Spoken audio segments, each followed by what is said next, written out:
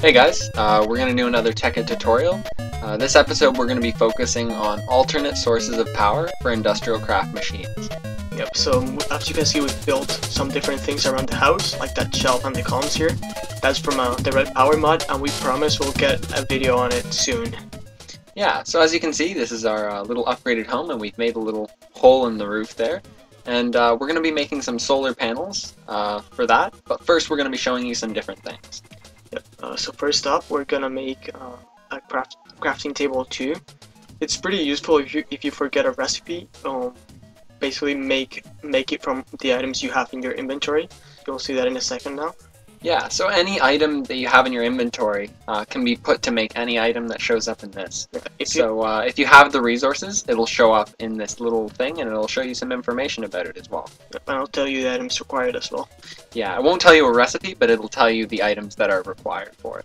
And you can just click on it to get it. Yeah, so as you can see, we're just going to show an example here. The rubber boots showed up because we got some rubber and a wool.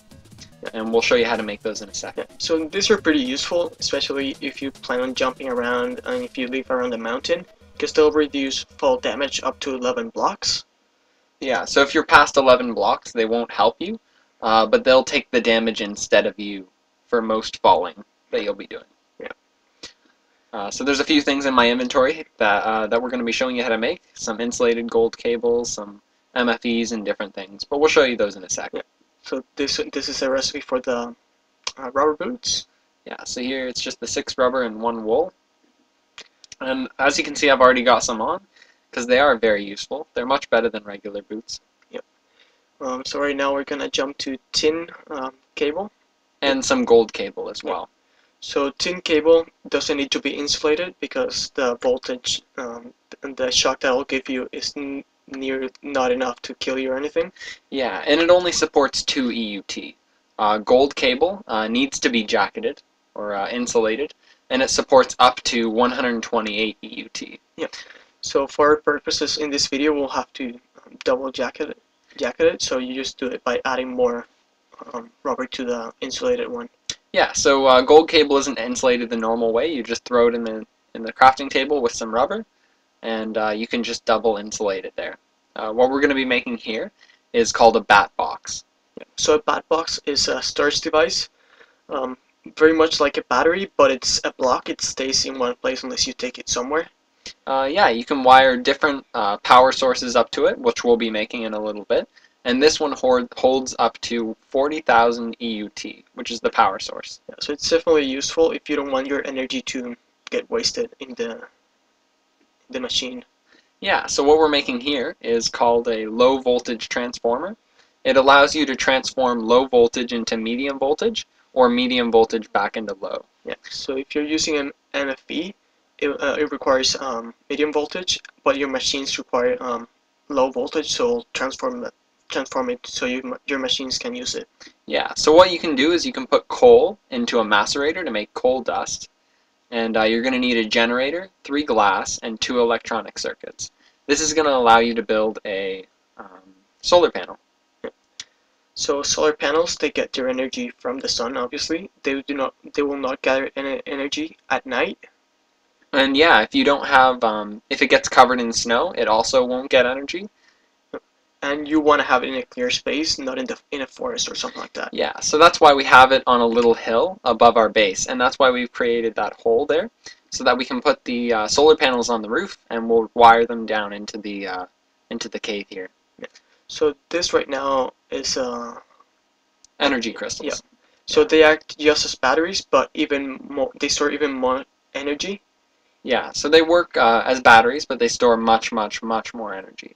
And if you put 4 energy crystals in here with a machine block in the center and some copper cable, you'll be able to make an MFE. An MFE is basically a bat box, but so much more capacity. It'll hold up to 600,000 EUT. So you won't be running out of energy unless you plan to do something really expensive. Yeah, so something about the gold cable that I forgot to mention, you won't actually need it unless you're planning on using the MFE. The MFE outputs at 128 EUT, which is just an amount of current or voltage that you can say. And basically it's too high for the copper cable, so that's why you'll need the gold cable. Up here we're going to be setting up our bat box here, and something good to point out is the direction that the bat box is inputting or outputting. So all of the faces, except for one, are input faces, and as you can see there's like a little dot on the side that the output face is at. To change the output face, you just have to right click it with a wrench. So make sure you're facing that side and just right click it. Yeah, something good to note as well is that if you're crouching, if you're holding shift and you click on it, it'll go to the opposite side that you're looking at. So that's good if you're trying to get in spaces that you can't access. Yeah. So this right here is just a tin cable. We're just placing it down. Yeah, we're going to be putting solar panels all around it. This is a pretty good setup. You used to make solar flowers, but this is a really much more efficient setup since new Industrialcraft updates. Yep. So they will all gather energy and send it through the tin cable into the bat box. Yeah, and because the bat box inputs at anything up to 32 EUT, you should be able to get a good amount of power from these solar panels. And the reason we have a bat box and an MFE is because during the night your bat box is going to be able to run out of charge, and it'll just be able to go into the MFE, and that's going to be good storage for when you're running things overnight. Also, the MFE stores a lot more, so even if your bat box gets filled, it will send all the power to the MFE, being able to hold more power. As you can see, our bat box is filling up with power because it's daytime, and it's almost full actually because that's how small the amount of storage is in there. We're going to be using gold cable to bring down, but we'll go downstairs and go down up. The reason we're using gold is because we're actually going to make another MFE to replace the bat box that's there, but we're not actually going to show that. We're just going to make that a bit later when we have the resources. Yeah, one thing to note is that you can also recharge batteries from the bat box, so if you ever want to recharge your batteries, you can do it from there. Yeah, and the same goes for an MFE. As well, you can put batteries inside the solar panels, but we don't suggest doing that, only because it's really slow and it's not very helpful. Yeah. So this is the hole we made, and it will connect all the way to the bat box on the top, and bring the power down to our machines. Yeah, so we're going to be using the gold cable again because we're going to be using another MFE instead of the bat box. So right now the bat box outputs at 32, and copper cable can support that. So if you're just, if you can only afford a bat box, we suggest you, actually using the just regular copper cable instead. But if you're preparing to have more storage on the top and the bottom, you can use gold cable. Yeah, and one thing to note, if you use your MFE, you'll need to use low voltage transformer. Yeah, so that's why we made the low voltage transformer, because we're going to be putting an MFE at the bottom here, and then we're going to use the transformer so we can power our different machines. Yeah. With this setup, our machines will be completely coal-free, so it's very efficient. Yeah, and in another video we'll show you what you can do with that coal. We'll be making some industrial diamonds. Yeah, so we're just getting it set up to hook it up to the machines. And here you go, the MFE is filling up. And as you can see, it's a lot slower than the bat box because it holds much more. Yeah, it's filling at the same rate, it's just a bigger scale. Something good to point out here is I'm crouching. So I'll show you in third person in a sec, right here. And I'm going to crouch down so that we can actually make the face, the three-pronged face, go to the other side. So that's going to be, I'm going to click it while I'm holding shift, so that the side that the three prongs are on goes towards the MFE. Now that'll take in 128 EUT and bring it down to 32, which your machines can hopefully hold. Yep. You can use copper cable from now on. And yeah, once you've transformed into low voltage, feel free to use your copper cable. One thing we forgot to mention is that all the generators and stuff, the recipes we showed them on the first video, so refer back to that one. Yeah, so if you don't know how to make the circuits or the generators, we have all of that on our first video. So that's the part 1. Yep. So now I just hook it up with a copper cable to the machines and they'll be up and running.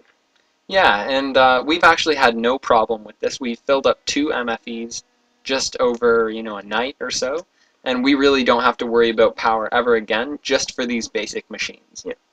The MFE will have enough power to support what we do in the next video, which is industrial diamonds. for more advanced stuff, you will want to have a bigger storage device, but we don't need it right now. Yeah, so this is how we've set it up. We've got all our machines here, and they're up and running, and we can run all of them at the same time. Yep. So now we're gonna make a geothermal generator. You're going to need some empty cells, which require you to put 4 tin in a certain position like this. You take the empty cells, and you can take a generator and refined iron to make a geothermal generator. Yep. So our geothermal generator, we basically use lava to get power. Yeah, so if you have a volcano in your backyard like we do, or if you're close to a large lava lake, they'll be useful. Other than that, we don't really suggest using them. Yeah, it's not really renewable, but lava's pretty common, so. Yeah, so if again, if you're near a volcano, it's a really great way of doing it. Yeah. So basically the way that you do it is you get lava with buckets or pumped with Industrialcraft setup. Yeah, and as you can see, we're going over to our volcano here.